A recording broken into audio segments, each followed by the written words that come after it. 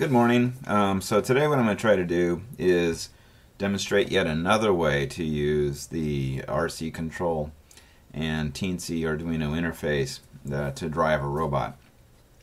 And in this case, as usual, I've been going to be using one of these FlySky transmitters. Okay, and I'll be interfacing it, at least initially here, with a servo-based robot. And of course a 6-channel receiver right here. I've got them hooked into starting with channel 12 or pin 12 on the Teensy. I've got my servos hooked up to pins 2 and 3, and I'll talk about that a little bit more when I actually do the demonstration. And I have other videos on this sort of hookup. An important thing to realize though is this demonstration is going to work with basically any servo-like controller. Servos, I can't really change the way they're wired, so since there are two servos and they're facing in opposite directions, okay, the control for the right wheel is going to be the exact opposite of the control for the left. If you're going to be using something more akin to a controller like this or some other DC motor controller, you can always change the polarity of your motor if you decide. So you can change the positive and negative hookup to the output, and you'll be able to change the direction of the motor. But let's take a quick look here. If we take a FlySky transmitter, or probably most any, and if I want to drive the robot with this one joystick, okay, I'm going to be dealing with channels 1 and channel 2. And the way they historically work is they output a pulse between 1,000 and 2,000 microseconds, all right, on channels 1 and 2. If we plot that out, what we see is that as we move the stick in this direction on channel 2, the signal goes from about 1,500 up to, actually it never really hits 2,000, but it heads toward the direction of 2,000. And then in this case it moves from 1,500 to about 1,000. On the channel 1 it goes from 1,500 to 2,000 and 1,500 to 1,000 by default. Okay, if we look at servos, we would see that in the case of the spring RC servos, that if I want my wheel to turn in a forward direction to drive the robot forward, I have to send a signal between 1,500 and 1,000 to make it move forward. 1,500 microseconds makes it stop. 2,000 is full speed in reverse. Likewise, it's the exact opposite on the left wheel. 2,000 is going to make it go forward. 1,500 is a dead stop. 1,000 is a reverse. So somehow we have to take these numbers and make it fit. So if we think about it, you know, going full reverse, we want the right wheel to have 2,000 and the left wheel to have 1,000. Okay, so if I pull the stick straight back and we're down here, we should have it going out in those outputs. Okay, 1,000 and 2,000. Likewise, forward, up, I want it to be 2,000 and 1,000. Okay, and the trickier part is when we come to, of course, changing the speed as we turn the corners. If we think about it, what we really want to do is, let's work on this axis because this is probably the easiest one to start with. What I want is the wheel to change velocity, speed of rotation, as it gets closer and closer to the center line. At this center line here, let's say for example I've got my stick pulled back, okay, and I'm moving it over to the right. What I want to have happen is I want the left wheel to be faster relative to the right wheel, and as it gets closer and closer and closer, eventually we want the right wheel to come to a complete stop, okay, and then switch directions. So we're going to start heading toward a spin. So it's increasingly getting more and more closer and closer to a spin, and then we hit this point, the wheel switches direction, and it now begins to actually drive forward, causing the robot to rotate. So we get into a spin and an increasingly fast spin as we move over here. Here we should be spinning one way or the other very quickly. Here we should be spinning one way or the other very quickly. Same thing here. So when we look at the math, if we plot this out, well, the easiest thing to look at is, for example, these two values here, 1,300 microseconds, 1,300 microseconds. I want the right wheel to be stopped at this point. Okay? Well, that becomes pretty simple math when you think about it. We've got two numbers that are identical. Okay? So I can add them, it gives me 2,600. Or I can subtract them, that gives me 0. Ooh, that sounds tempting. So if I have 0, then all I have to do is add 1,500 to it to make it come to a complete stop. So if we plot that out that way, channel 1 minus channel 2 plus 1,500 is equal to the value, we find out that going along this line, no matter where we are, 1,100 minus 1,100 is equal to 0 plus 1,500. We find out that we can make the right wheel come to a complete stop using that simple expression. Okay?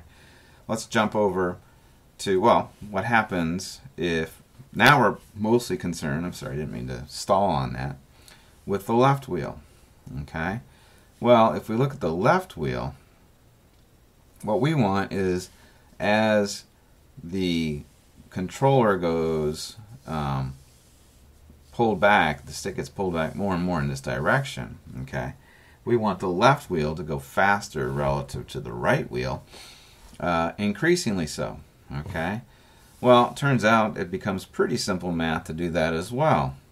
If we take channel 1 plus channel 2 and subtract 1,500, we now have a relationship between these two wheels. Okay? And over here, if you think about it, what I want is my left wheel to come to a dead stop.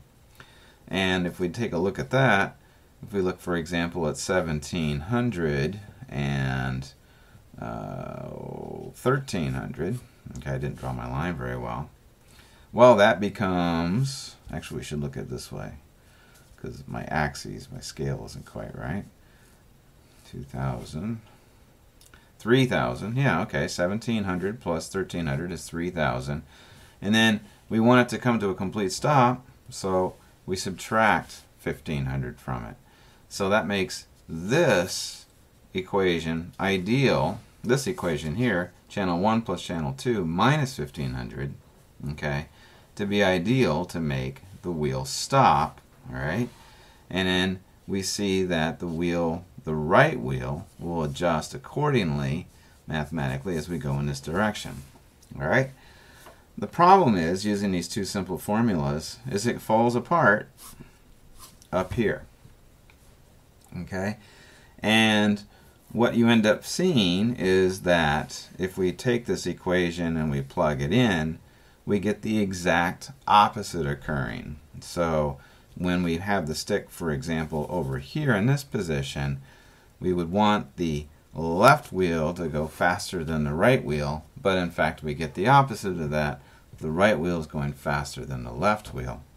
So what works out to be ideal and not particularly difficult mathematically, we keep the exact same equations, but we flip this axis. Okay?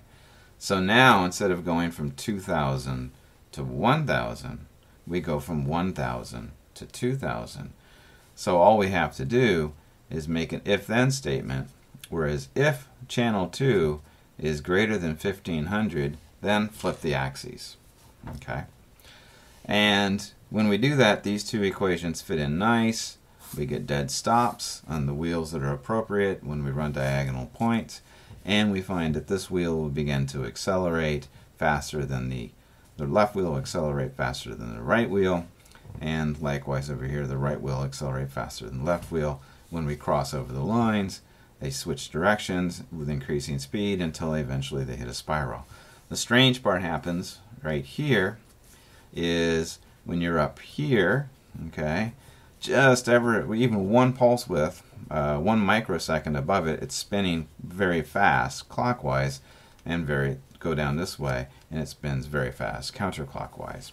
Ultimately, you're still spinning, both cases. Okay, so if we take this little plot right here, which I don't know if I did the best job explaining, but hopefully when we look at the code, it'll make sense, and apply it. we should get some good, decent control. Let's look at the code. All of this is pretty much standard. I've created my variables to hold things. Actually, I don't even need this one anymore. I can get rid of it. This calc hold, I've deleted it. Right wheel and left wheel. We create two objects, the left servo and the right servo. And then we now need to set the pins. So all the pins that are used to take input data from the transmitter are all set to input. I'm going to use my built-in LED as a diagnostic tool, so I have it set to output. In this particular case, on this little robot I'm going to demonstrate, I have the servos hooked up to pins 2 and 3, the right to 2, the left to 3. I like to have a flashing LED in here as a diagnostic tool. If the processor resets, you'll see your light begin to flash, which means your battery voltage has dropped too low or some other artifact of operation has happened. It also lets me know that I've actually programmed the device, because once set up and runs, you'll see it flash, and that's like, okay, cool, I've got the right device, because when you have a cluttered desk like mine, there's all kinds of things, and it's easy to get COM ports mixed up. Let's jump down to the loop. The loop is basically going to take in the values. In this case, I'm only interested in channel 1 and channel 2. Actually, I clattered channel 5 anyway. And now we're going to run the drive RC program. The drive RC is exactly those two formulas. Okay. If it's below the 1500, if it's down here, all right, it runs the calculation exactly as I presented it. All right.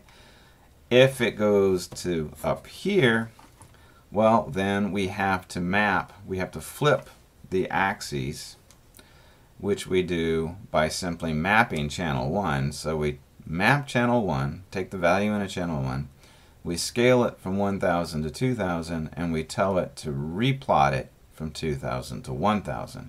So we just flip the axes over. And then we run the equations exactly the same way as we did. Both cases we call a program called set limits. Set limit, where is set limits? Here it is. Basically what it does is if the Mathemagic inadvertently carries a value over the minimum of, or over the maximum of 2000 and under the minimum of 1000 for the servo operations, it's going to set them at 1000 and 2000. It does it both for the right wheel, left wheel, and the right wheel. So it just basically makes sure that we never get some oddball behavior because we've hit 21, 22, or 2300. And then it outputs the data into the servos, and we get the behavior hopefully we want. Let me pause, set up the thing, and we'll demonstrate it. Okay, here you can see it running, and you get proportional speed control. As I move the stick over, you'll see the wheel come to a stop, switch directions, move it down. You'll get a switch as it spins, hits center line, comes to a stop. I'll go quickly over here. And you can see I can run along here, it stops, it switches direction, and it gives you decent control. Let me show you on the big bot, and I'll be right back. Alright, now I'm going to hook up the big robot and upload the software. And in this case I have to switch ports. And I think it's going to be port 5. I'm going to confirm that. So if it all goes well, so I like when I put that flashing thing in, we should see the LED flash if in fact I got the right port. And I hope you can see that. There we go. Let's unplug this. Let's turn on this. We'll turn on the transmitter. Turn on power.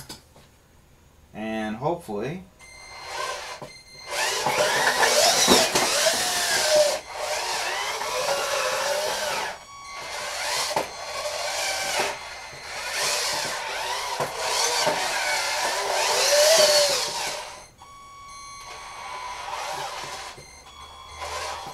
we have control. So I will see you again shortly.